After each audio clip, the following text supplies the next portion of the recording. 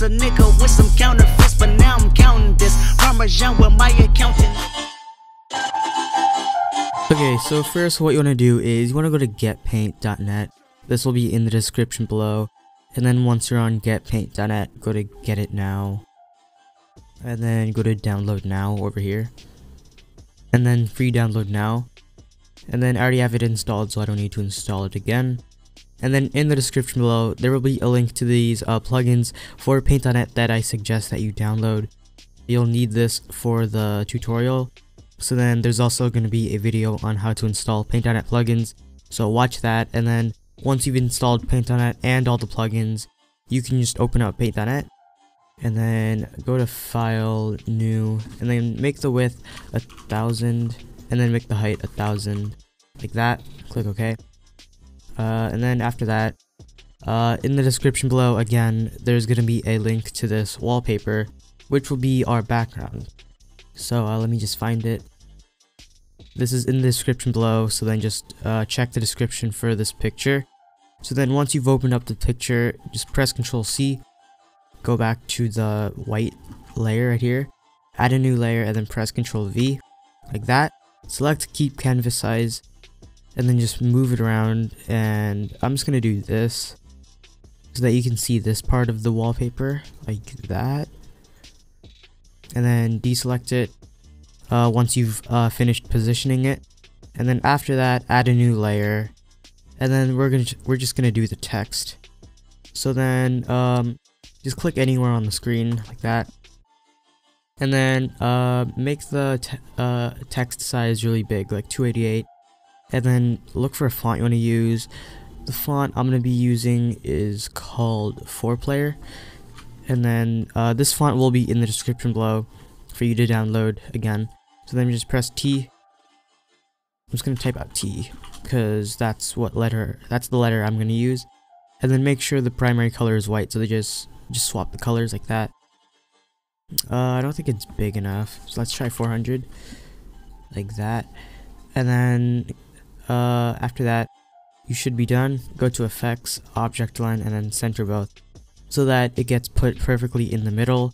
After that, go to your magic wand tool, hold shift and then left click on the text like that.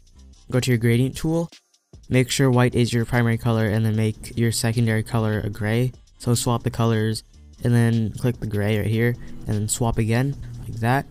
And then left click, hold, and then just drag down. So then it makes this gradient like that. Deselect it, and then go to Effects, Photo, and then Glow. Lower the brightness a bit. You're gonna have to play around with this.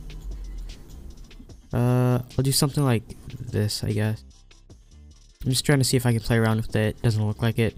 So then just lower the brightness a bit, like that. Like -74. Click OK. Go to Effects, Object, and then Drop Shadow, like that. And then lower the blur radius down to 0. Make the shadow color black. And then bring up the widening radius a bit to like 10, 12. Click OK. And then go to Effects, Object, and then Drop Shadow again. Make sure the blur radius is 0. The widening radius should be the same, but this time make the shadow color white, like that. And then click OK. It gives it this cool effect right here. I think it makes the text look cooler. So then after that, add a new layer. Go to File and then Open. And then in the description below, there's going to be a link to this texture that I'm going to be using, along with like 5 others that you can use. So then open up the texture you want to use. I'm going to use this one. Press Ctrl C, go back to the profile picture, go to the new layer, and then press Ctrl V. Select keep canvas size. It's smaller than the profile picture right now, so hold shift, left click, and then drag the corner like that to make it bigger. I'm gonna do something like that. Deselect it, and then go to layers over here, and then go to the properties option like that, and then change the blending mode to like color dodge. Click OK after that. Okay, so I think we're done. So what we're gonna do is we're just gonna go to File, Save As, and then save it anywhere on your computer. and then name it whatever, profile picture, yay. Save it, make sure the save as type is a PNG or a JPEG, doesn't matter. I'm gonna do PNG, and then press save, click OK, flatten, and then you should be done. So if you guys enjoyed this video, go ahead and leave a like, and then tell me if you want more tutorials in the future I mean. So I don't have anything else to say, so with that being said, I'll see you guys next time, and peace out.